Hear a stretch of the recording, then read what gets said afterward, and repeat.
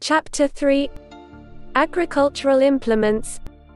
It is wonderful for how many generations men were contented to throw grain into the air, as the parable relates. Behold, a sower went forth to sow, and when he sowed, some seeds fell by the wayside, and the fowls came and devoured them up. Some fell on stony places where they had not much earth, and forthwith they sprung up, because they had no deepness of earth, and when the sun was up they were scorched, and because they had no root they withered away. And some fell among thorns, and the thorns sprung up and choked them.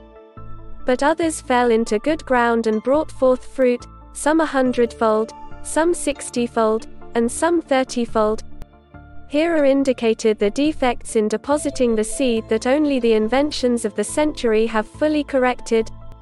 The equal distribution of the seed and not its wide scattering, its sowing in regular drills or planting at intervals, at certain and uniform depths, the adaptation of devices to meet the variations in the land to be planted, and in short the substitution of quick, certain, positive mechanisms for the slow, uncertain, variable hand of man.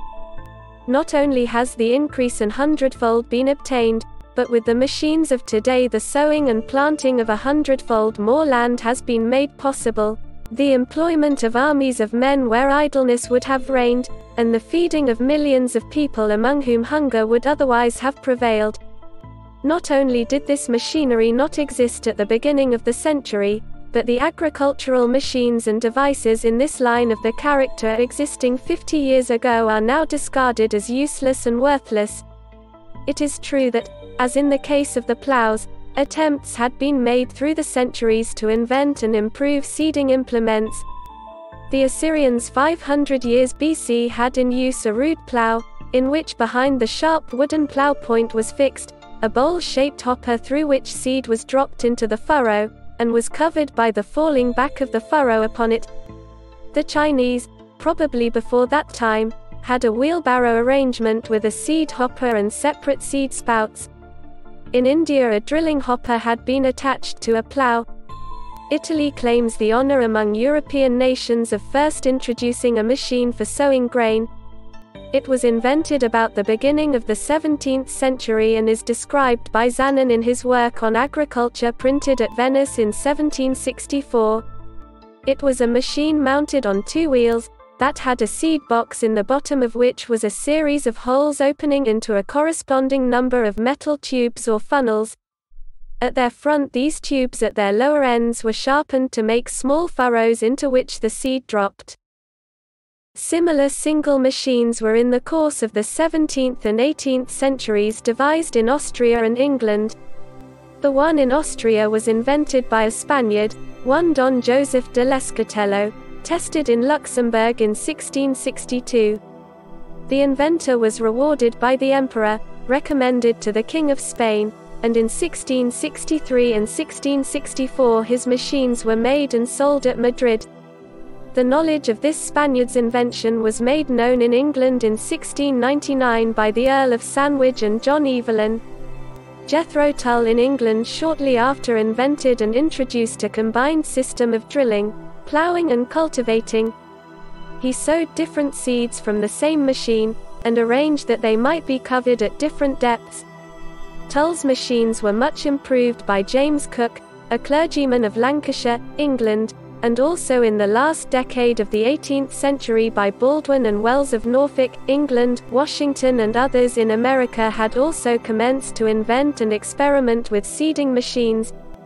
But as before intimated, the 19th century found the great mass of farmers everywhere sowing their wheat and other grains by throwing them into the air by hand, to be met by the gusts of wind and blown into hollows and on ridges, on stones and thorny places, requiring often a second and third repetition of the same tedious process.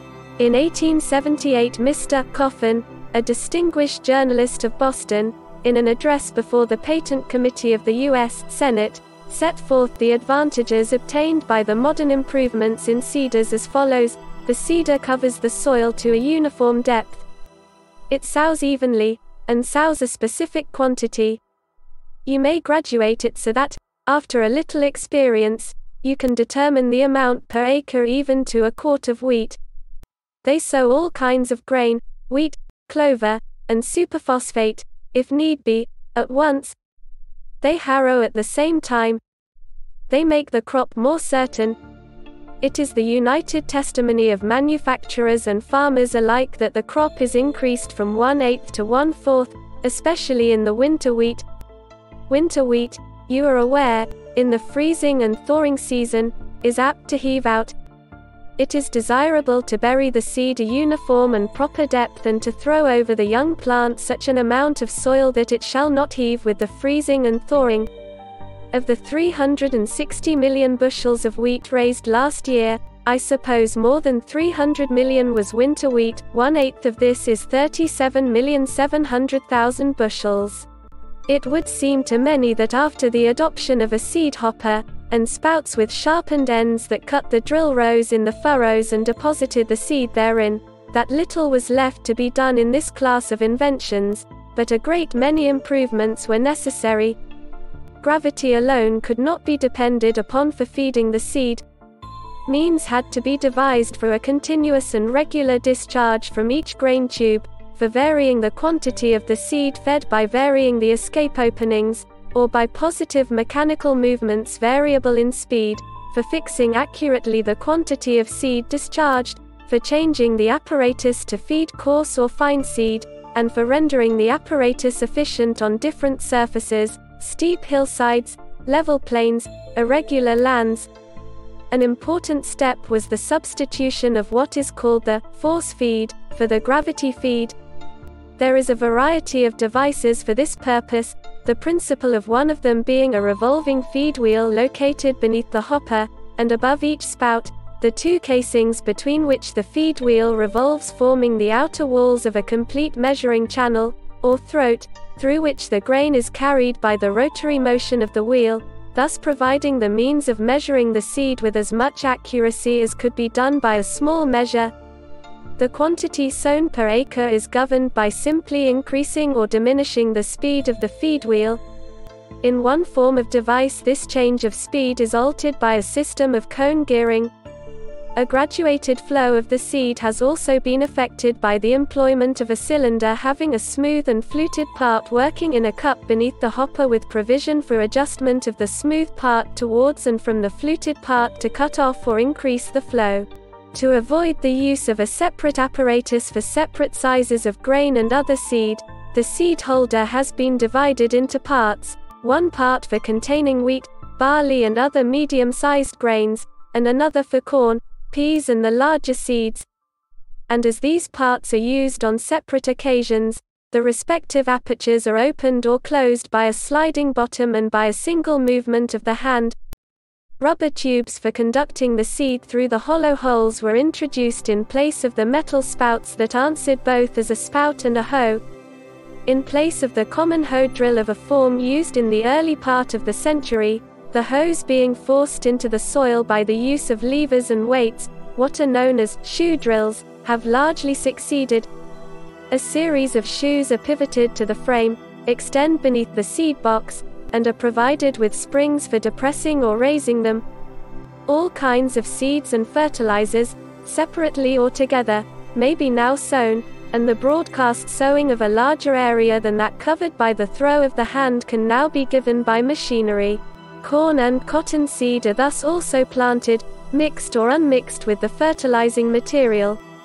Not only have light plows been combined with small seed boxes and one or more seed tubes, for easy work in gardens, but the arrangements varied and graded for different uses until is reached that great machine run by steam power, in which is assembled a gang of heavy harrows in front to loosen and pulverize the soil, then the seed and fertilizing drill of capacious width for sowing the grain in rows, followed by a lighter broad harrow to cover the seed, and also arranged that the steam lifts the heavy frames on turning, and all controlled easily by the man who rides upon the machine.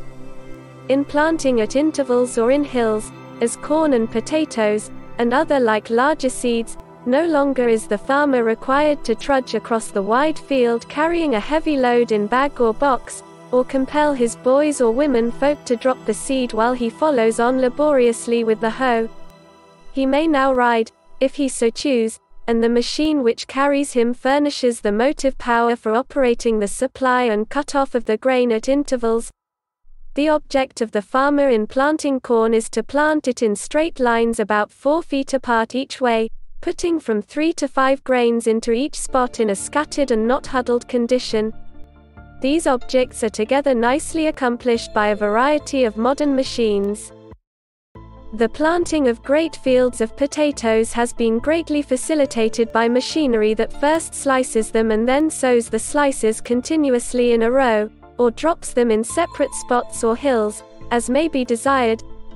The finest seeds, such as grass and clover, onion and turnip seed, and delicate seed like rice, are handled and sown by machines without crushing or bruising, and with the utmost exactness. Just what seed is necessary to be supplied to the machine for a given area is decided upon, and the machine distributes the same with the same nicety that a doctor distributes the proper dose of pellets upon the palm of his patient. Transplanters as well as planters have been devised. These transplanters will dig the plant trench, distribute the fertilizer, set the plant, pack the earth and water the plant, automatically.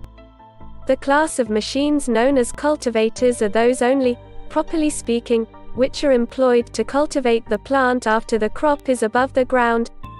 The duties which they perform are to loosen the earth, destroy the weeds, and throw the loosened earth around the growing plant. Here again the laborious hoe has been succeeded by the labor-saving machine. Cultivators have names which indicate their construction and the crop with which they are adapted to be used. Thus there are corn cultivators, cotton cultivators, sugarcane cultivators, etc. Riding cultivators are known as sulky cultivators, where they are provided with 2 wheels and a seat for the driver.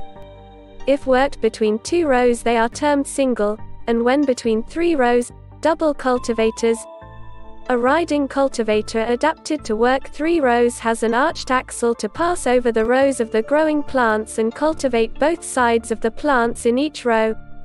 Double cultivators are constructed so that their outside teeth may be adjusted in and out from the center of the machine to meet the width of the rows between which they operate. A walking cultivator is when the operator walks and guides the machine with the hands as with plows. Ordinary plows are converted into cultivators by supplying them with double adjustable moldboards. Ingenious arrangements generally exist for widening or narrowing the cultivator and for throwing the soil from the center of the furrow to opposite sides and against the plant. The depth to which the shares or cultivator blades work in the ground may be adjusted by a gauge wheel upon the draft beam, or a roller on the back of the frame. Disc cultivators are those in which disc blades instead of plows are used with which to disturb the soil already broken. As with plows, so with cultivators, steam engines are employed to draw a gang of cultivating teeth or blades, their framework, and the operator seated thereon, to and fro across the field between 2 or more rows, turning and running the machine at the end of the rows. Millet's recent celebrated painting represents a brutal, primitive type of a man leaning heavily on a hoe, as ancient and woeful in character as the man himself. It is a picture of hopeless drudgery and blank ignorance. Markham, the poet, has seized upon this picture, dwelt eloquently on its horrors, and apostrophized it as if it were a condition now existing. He exclaims, "O masters, lords and rulers in all lands! How will the future reckon with this man? The present has already reckoned with him, and he and his awkward implement of drudgery nowhere exist, except as leftover specimens of ancient and prehistoric misery occasionally found in some benighted region of the world. The plough and the hoe are the chief implements with which man has subdued the earth.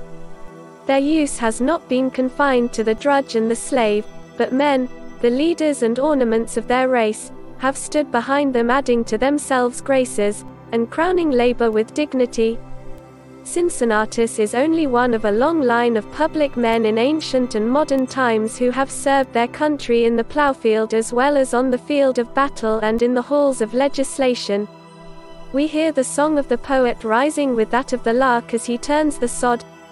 Burns, lamenting that his share uptears the bed of the wee modest crimson-tipped flower, and sorrowing that he has turned the mousy from its bit-o' leaves and stibble, by the cruel coulter. The finest natures, tuned too fine to meet the rude blasts of the world, have shrunk like Cooper to rural scenes, and sought with the hoe among flowers and plants for that balm and strength unfound in crowded marts. But the dignity imparted to the profession of agriculture by a few has now by the genius of invention become the heritage of all. While prophets have lamented, and artists have painted, and poets sorrowed over the drudgeries of the tillers of the soil, the tillers have steadily and quietly and with infinite patience and toil worked out their own salvation. They no longer find themselves plundered and profaned and disinherited, but they have yoked the forces of nature to their service, and the cultivation of the earth, the sowing of the seed, the nourishment of the plant, have become to them things of pleasurable labor. With the aid of these inventions which have been turned into their hands by the prolific developments of the century, they are, so far as the soil is concerned, no longer brothers of the ox, but King of kings and Lord of lords.